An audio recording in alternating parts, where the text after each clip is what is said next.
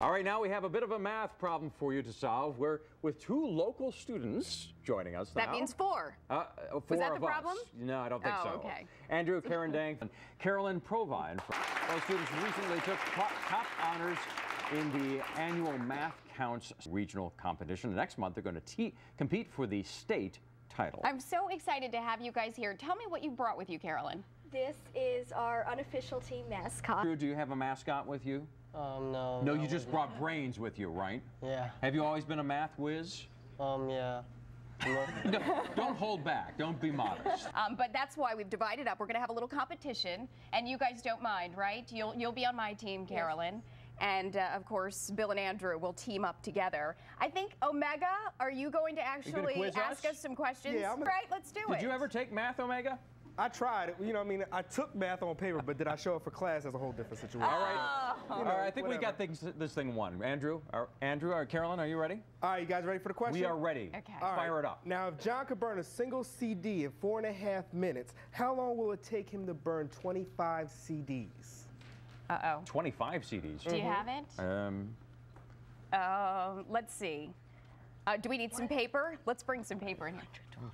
112 and a half. That's what Carolyn said. 112 and a half. Where's our answer? Omega, is that right? There's no buzzer. There's no just. No. This is a low budget show. Okay. Well, Lori said it first, and the answer is 112 and a half. Yay! Give it up.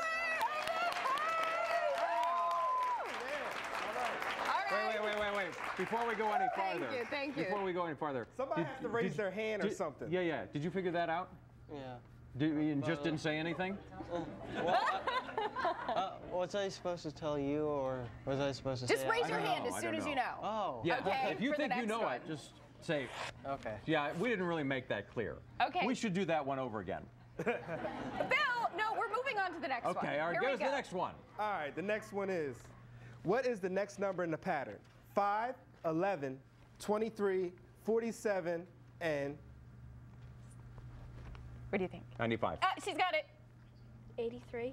Oh. I think it's 95. I think it's 95 too.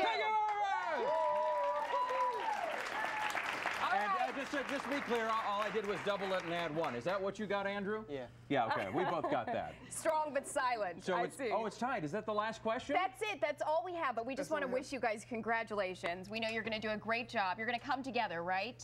And you have a big competition coming up, right?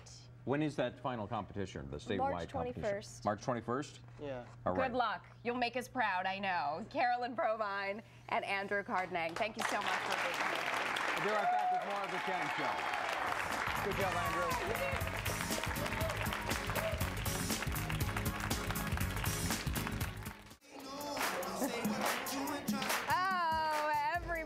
Is enjoying the party here in our studio audience, thanks to our music by DJ Omega.